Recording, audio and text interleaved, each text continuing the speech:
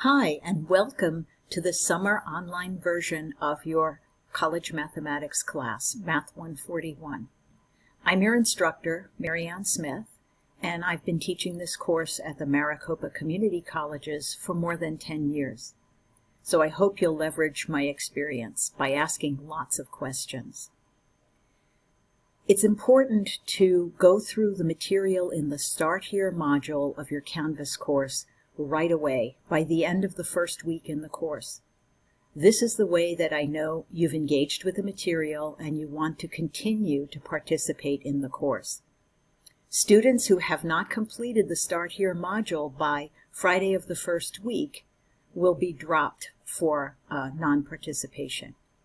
Also, it's important to realize that as the semester progresses, it's important to keep actively working in the course.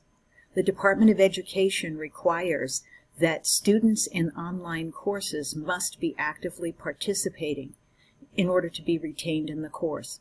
What this means is, rather than just logging in, you actually need to complete at least one assignment within a 2-week period.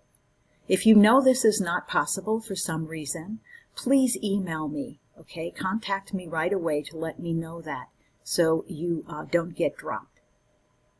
Also, I wanted to let you know that we're using a math learning management system embedded within Canvas that's totally free to you. It's called MORE, M-O-E-R, Maricopa Open Educational Resources. This actually lets you practice the math for free without needing to buy an additional access code.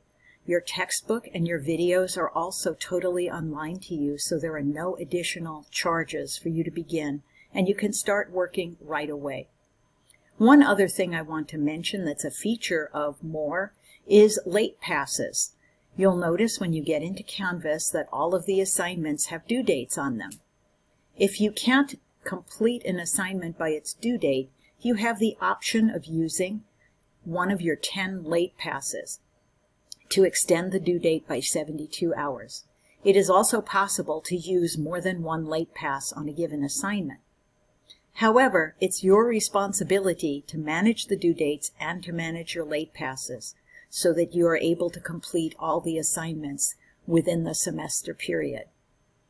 As always, if you have any questions at all, I'd encourage you to please email me through Canvas. I'd be happy to help you. Also, each of your homework and quiz questions, especially the homeworks, have a link at the bottom that says Message Instructor. If you have any questions while you're doing homework, just click on that Message Instructor link and it will send me an email. Again, it's my hope to be able to respond to you quickly and to make sure you have a successful semester.